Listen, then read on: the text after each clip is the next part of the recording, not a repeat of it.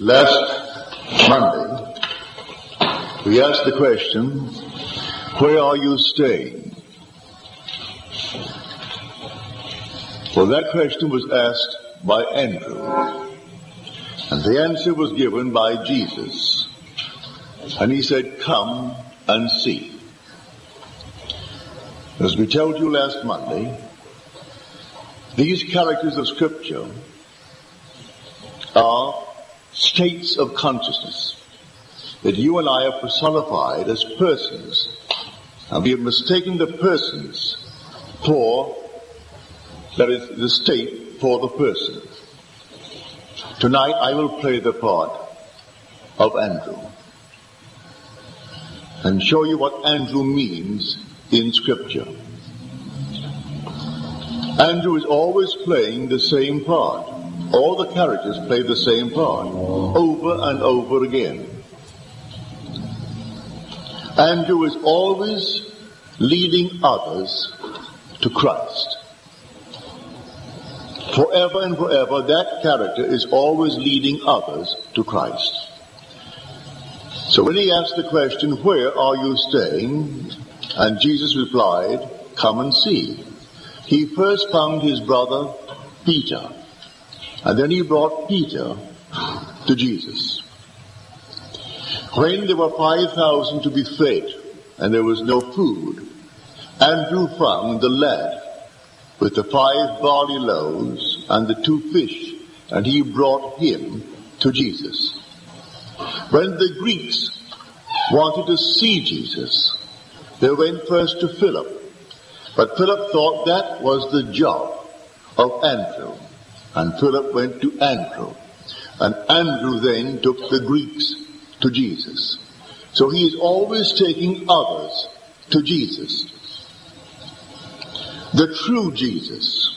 Tonight I'll play the part of Andrew bringing you to the true Jesus. If when you hear the word Jesus or Jesus Christ, or the word God, or the word Lord, if in any way whatsoever it conveys to you the sense of something existent outside of you, you have the wrong concept of God, of Jesus Christ, of the Lord.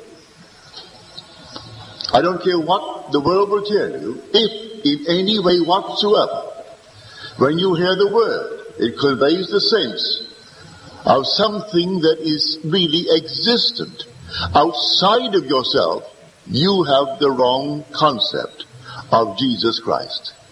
So I'll bring you now to the true Jesus Christ. Through him all things were made, and without him was not anything made that was made. Now we speak of God. He said, with God all things are possible. Now we identify God with man. All things are possible to him who believes. I now tell you that God is man, and exists in us, and we in him. The eternal body of man is the human imagination. That is God himself. Now, I'm not saying that you're going to accept it. I am bringing you to the true God, to the true Lord Jesus Christ. Now I ask you to examine yourself to see whether you have this God. Choose this day whom you will serve. And the prophet answered, Joshua answered, we choose the Lord. And then the people said, we choose the Lord. He said, you are now witnesses against your own selves. Now, keep on examining yourselves to see whether you're holding to the faith. You say you choose the Lord. I'm telling you who the Lord is. The Lord is your own wonderful human imagination. That is God. That is the Lord Jesus Christ. If you really accept him, then all things should be possible to you. Because with God, all things are possible, providing you really truly serve the one Lord. If the name conveys in any way an external being called Jesus Christ, you do not have the true Jesus Christ. This is what Andrew is saying to all. He brings everyone to the Lord Jesus Christ. It doesn't mean they're going to accept him. For we are told, most of them left him, never to walk with him again. And he turned to the few who remained, and he said, wouldst thou go also? And Peter answered, to whom would we go? Thou hast the words of eternal life. To whom will we go? If you really have the words of eternal life, then where would we go? It's difficult to accept what you tell us. It's difficult. Now this is not another being speaking. It's all within you. I bring you to your own imagination. You can imagine anything in the world, and all things are possible to Christ, and Christ is your imagination. Do you mean that is really true? I tell you, if you really accept it as true, and do not waver in your assumption, I dare to assume that I am the man that I want to be. The man that at the moment of my assumption, reason denies. My senses deny. If I persist in that assumption, will it harden into fact? Well, test it and see. We are told, examine yourselves to see whether you are holding to the faith. Do you not realize that Jesus Christ is in you? Unless, of course, you fail to meet the test. If he is in you, then where is he? If through him all things are made, would you not agree with me that there isn't one thing made in this world that was not first imagined? The clothes you're wearing had to be imagined before it became the thing you call now a dress or a suit. The chair on which you're seated, the house that houses us, everything was once only imagined. Now we call it a reality. But it began as an imaginal act. I am bringing you to the only true Jesus. That is the Lord. Now you don't have to accept it. And I tell you, Scripture tells us that the majority refuse to accept it. Today there are 1 billion people who call themselves Christians. And when they hear the word Jesus Christ, they think of something outside of themselves. And to that being, they turn and they worship that being. Some little thing on the wall, little picture. Maybe some little statue. They do all kinds of things to something outside of self. And I'm telling you, if at any time you hear the word and it conveys the sense of something external to your own being, you have the wrong Jesus. You have the wrong Lord. Tonight, I hope I can bring you to the true Lord. And that Lord is your own wonderful human imagination. Man is all imagination. And God is man. And exists in us, and we in him. The eternal body of man is the imagination, and that is God himself. The divine body, Jesus, that is the divine Lord. Buried in this cross called the human form. He is crucified on this. He will rise in this, not coming from without. He rises within, when the whole being begins to awaken. And may I tell you, it's an awakening process. When he actually awakens within you, you awaken. It's not another. You are actually awakening from a profound sleep. You have no idea how sound the sleep is. It is out of the grave that man truly rises. And the grave is his own wonderful skull. That's where God is buried. So here I bring you tonight and introduce you to yourself. And that self is Jesus Christ. Now try it tonight. And try it. And see if it will not prove itself in performance in the not distant future. There is no limit attached to it. Now let me give you one most encouraging thought from John's first letter. We know that whatever we ask, and no matter what it is, whatever we ask of him, it will be accomplished. But who is the one of whom I ask? We know that no matter what it is in this world that we ask of him, it will be accomplished. You want it? The 5th chapter, the 15th verse of John's first letter. We know it. Do you really know it? Well, how do I ask? Well, I ask of him. Well, he is my imagination. I bring before my mind's eye a scene which would imply that I am the one that I want to be, or that my friend or others are as I would like them to be. I try to confine it within the framework of the golden rule, that is, doing unto others what I would love them to do unto me, and not to go outside of that rule. It's such an easy thing to practice. Would I like the good that I ask of them? Yes. Like it for myself, or I then ask it for them. Bring them before your mind's eye and dare to assume that what you are seeing in your mind's eye is true. Now there is a definite technique to it. A simple technique.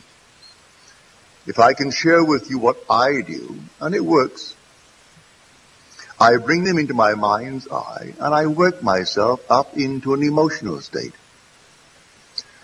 It's like a peculiar rhythm. I breathe in and breathe out and breathe in and breathe out, and suddenly I reach a certain point, and then one deep inhalation as though I'm setting it up in a time exposure before my own mind. I set it up and all of a sudden I have a deep inhalation and every pore of my being explodes. And then I do nothing beyond that. It's taking that scene and setting it up in a time explosion before the eternal event. And then I explode it and then let life develop it. And life develops it. And then I get the call, or I get the wire, or I get a letter confirming that which I did. And I do nothing to make it so. I simply believe implicitly in Jesus Christ, but I have found him. I have found him as my own wonderful human imagination. I believe that all things are possible to him. He has ways and means that the mortal mind knows not of. So I do not care if I do not see clearly how it could possibly be. It makes no difference to me. I simply bring it to my mind's eye what I want to see it clearly, explode it, and then let it be.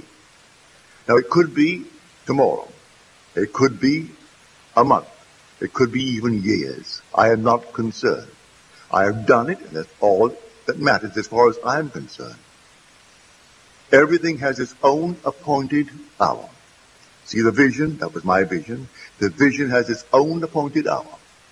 It ripens. It will flower.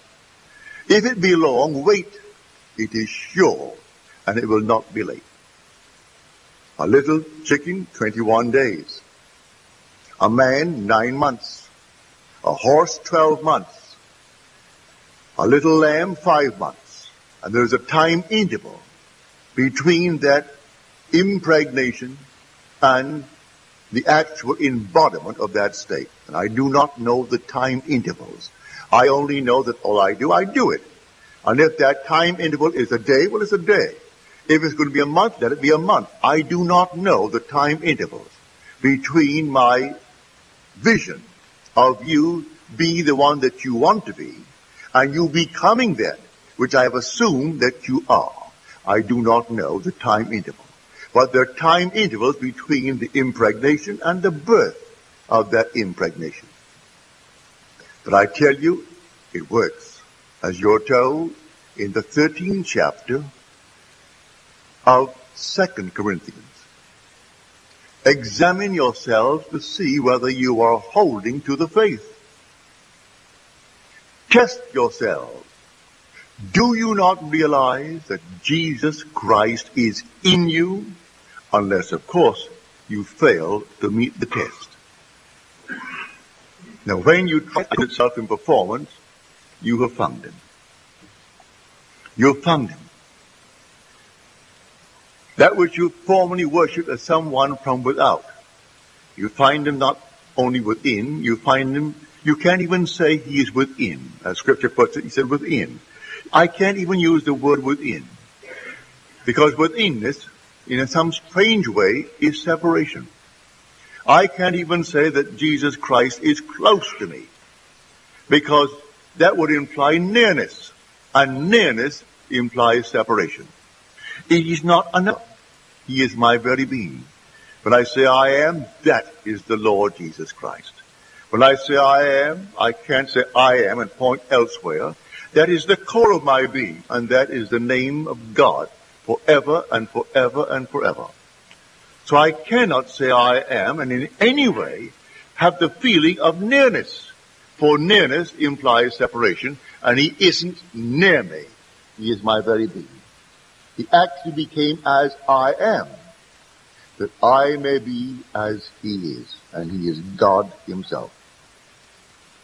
So I say to everyone here, I bring you this night and introduce you to Jesus Christ.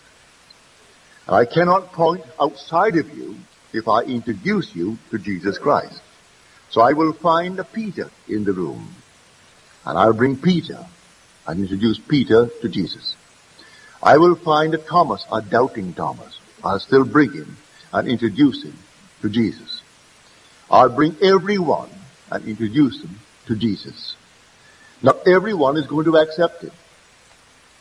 The majority will simply turn their backs upon him and ignore him and go their way thinking now they must have an external God to whom they pray. Well, if you must have it, have it.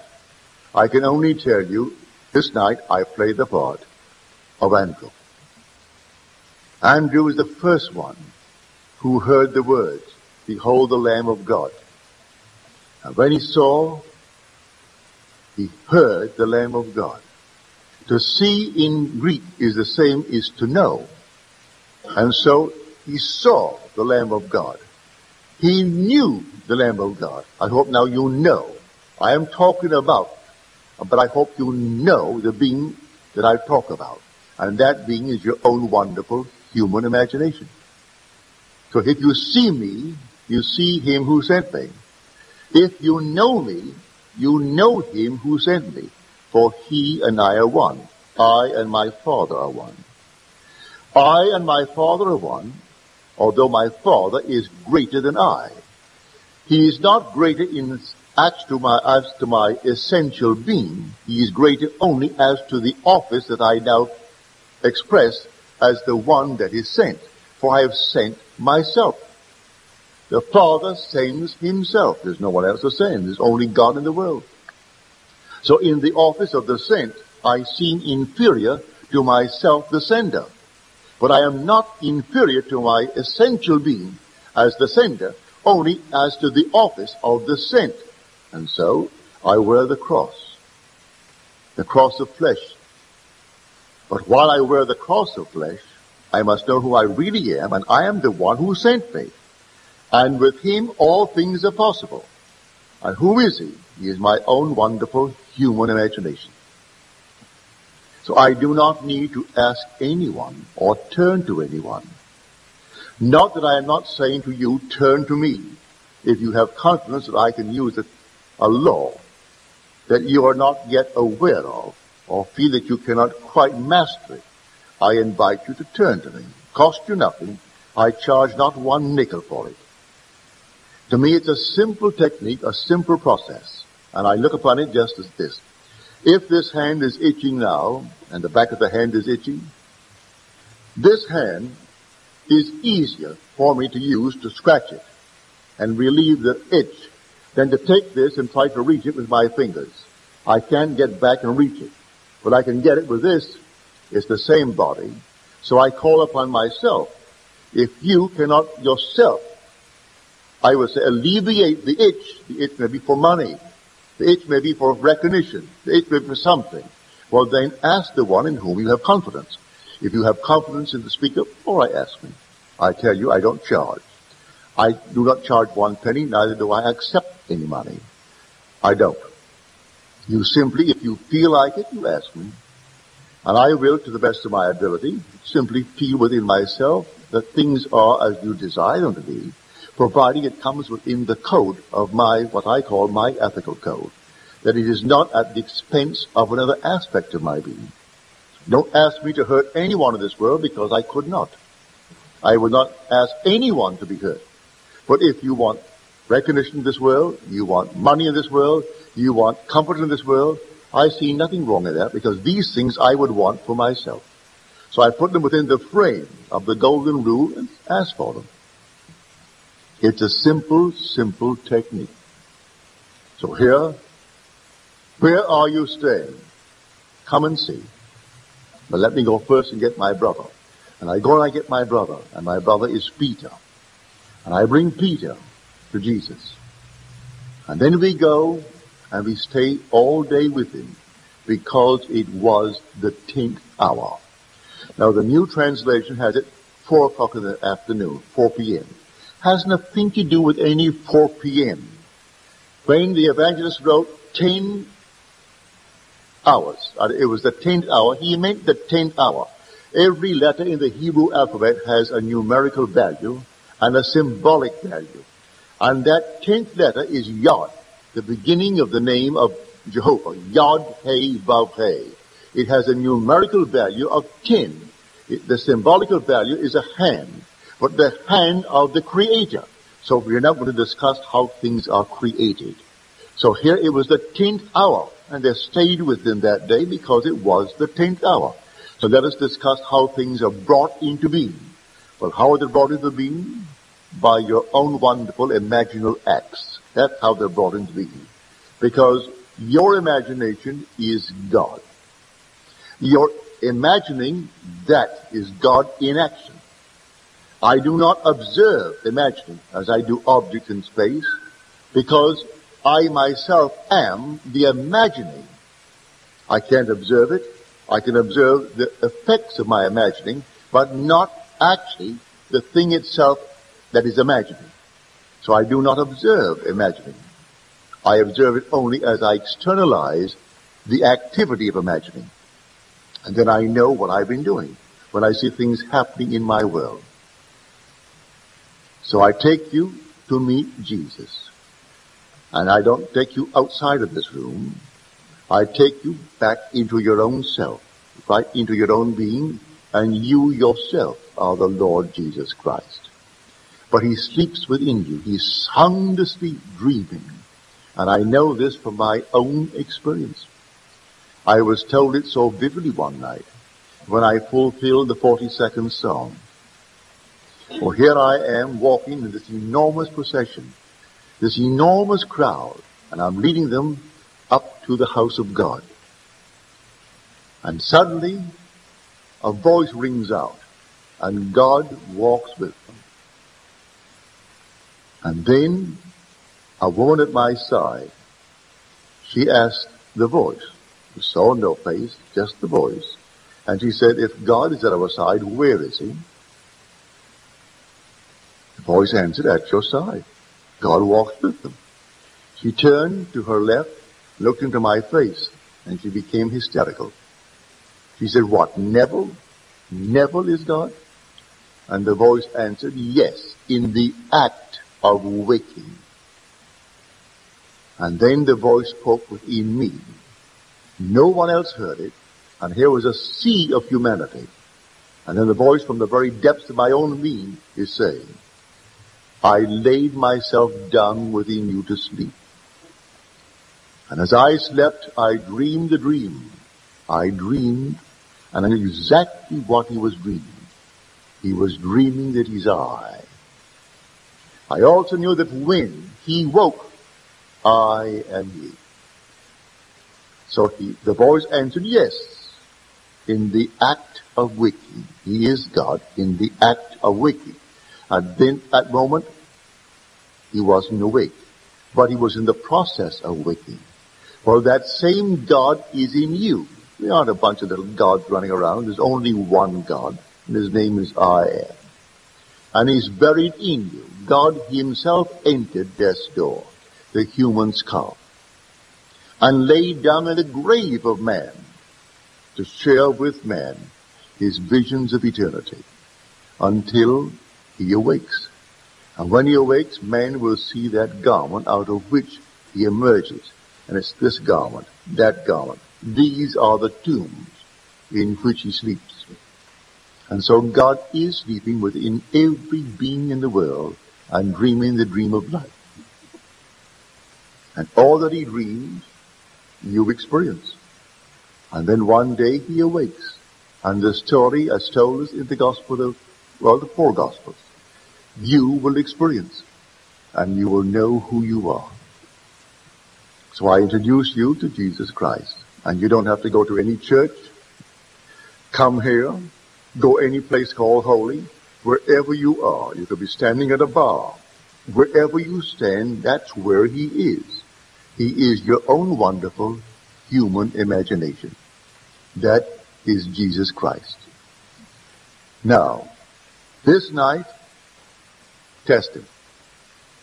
Come test me and see if I will not open the windows of heaven and pour you out a blessing so great you haven't room on earth to receive it. Test me. Well, now I will take and I will name it. A lady wrote me today a series of lovely things that has happened to her family. First to herself and her lovely family. And then memory returned and she figured, it's been 4 years now. I didn't have a nickel. And my family were so kind to me. I thought they were, and I know they were. And at that moment when I didn't have anything, I thought, well now, I would love to give them something. What could I give them, say, to give it in imagination? And so in my imagination, I gave them each $500. That was a lot of money because I had nothing. And now recently things have happened in a series of events that I didn't anticipate. And now I'm coming into that money and I'm pledging myself, each is going to receive from me a check for $500. It's not a fortune, but when you have nothing and you give $500 each, to 3 people, that's $1,500 and you have nothing. And now, 4 years later, she can do it and has pledged herself to do it. We do not know how long it takes between the planting of the seed and the harvest. Unfortunately, most of us have a faulty memory, and we cannot relate the harvest to the planting. And we deny the harvest because it can't be ours. I never once did a thing like this. No, you did it all in imagination. That's how God creates. For God is your own wonderful human imagination. And whatever he imagined is going to come to pass. As a man imagines, so he's going to reap in this world. So here, when we are told he took others and brought them to Jesus, he simply brought you, as I am bringing you tonight, introducing you to him. But if you read the 6th chapter of the book of John, you will wonder what small proportion will really accept him. They all left him, but a handful. And when he invited a handful to go too, the voice said, to whom? You have the words of eternal life. So to whom would we go? It's difficult to accept it, that full responsibility. That you mean my own wonderful human imagination is God? And I can't turn to something else and pray to it? I can't go to church and pray to something on the wall and go to a minister and pray and ask him to pray to God for me? That all within me it takes place? Yes. Well, that's difficult. And so only a few few remained. And then they said, we believed and we have come to know that you are the Holy One of God. It starts first with believing what I've told you. We believed and we have come to know that you are the Holy One of God. This is the natural, inevitable series. You start first with believing it. I tell you, accept it or don't. If you accept it, that's how you start. It begins with faith. A faith that ventures that there is a possibility that it may be true. But you can't just say it's a possibility it may be true. You've got to apply it. You've got to accept it. You do it. And then something more sure than faith takes place. Faith now based upon your own knowledge. It's your own experience. You have experienced it now, and something far, far greater than faith comes up. Out of your own experience, you know what Andrew told you is true. He brought you to Jesus, and when Jesus was not on the outside, the whole drama is unfolding on the inside, and I find that my own wonderful human imagination is the Jesus of Scripture that formerly I thought lived 2,000 years ago, and now I have found him, and he's all within me. And I can go to bed and commune with myself, and then I know what it means in that wonderful fourth psalm. Be still and commune with your own heart upon your bed, and you're communing with God. So I will commune, I will appropriate what I want in this world. I appropriate it all in consciousness. Then I discover, well, faith is nothing more than the subjective appropriation of my objective hope. What did I hope for in this world? Well, my subjective appropriation of the objective hope was my prayer. That is empathy. Not sympathy, that's empathy. For if I really want it, if I'm hoping for it, I will rejoice in what I'm doing. I rejoice in my appropriation. I simply appropriate the state and fall asleep in that communion with self. And that's God. You try it. Before you judge it, try it. And after having tried it, you're going to test it and you're going to prove it. And then you will have found the living Christ. Today, 1 billion who claim they believe in God, the Christian God. And yet, you mention the word God, and they think of something on the outside. You could take 15 million Jews. They believe in God. You mention the word Jehovah or the Lord, Adonai, whatever would conjure in their minds a sense of this supreme being. If they feel it to be something external to themselves, they have a false God. If you take the hundreds of millions of Mohammedans and you use the word Muhammad, and they think of a being, a prophet who lived centuries ago, something external to themselves, they have a false prophet. If the Buddhists believe that Buddha was something that lived 600 years BC and that was something different, they have a false prophet. Any prophet outside of the being within you, any God outside of the being within you is false. If there be any Christ other than he who was crucified upon me, and who is buried within me, and who rose and continues to rise within humanity, he is a false Christ. And false teaching as coming from without. Anytime they're waiting for him to come from without, he is false. Simple. I'll show you. The very last words of the book of Matthew, the very last words. I am with you always, even to the end of the age. How on earth can I return when I am with you always? They expect him to return. How can he return the very final words as he's departing from a visible state into an invisible state? I am. Stop it. Now, with you always, even to the end of the age. And they tell me he's going to return when he never departed. How can he return when he has never left me? I am with you always, even to the end of the age. Well, how can he return? Can't you see it? He dwells in us. He is through us. If he's through us, he cannot possibly return. And were he not in me, I couldn't breathe. He is my breath. And so if I, this very moment, drop from this world, and I depart physically, and you don't see me, I still am not away. If I know the being that I am in you. I have awakened from this dream of life. There's no place for me to go but to be within you. And I'm one of those who are watching, those in great eternity, who contemplate on death, this world.